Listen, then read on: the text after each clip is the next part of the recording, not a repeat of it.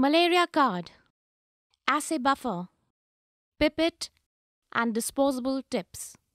Step-by-step procedure.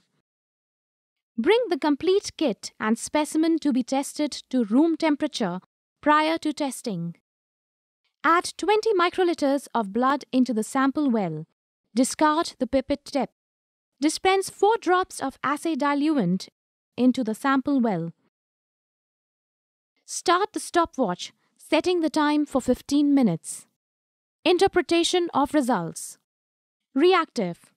Appearance of 3 pink-colored lines, one each at P or pan region, F or Plasmodium falciparum region, and C or control region indicates that the sample is reactive for Plasmodium falciparum, Plasmodium vivax, Plasmodium malariae, and Plasmodium ovale.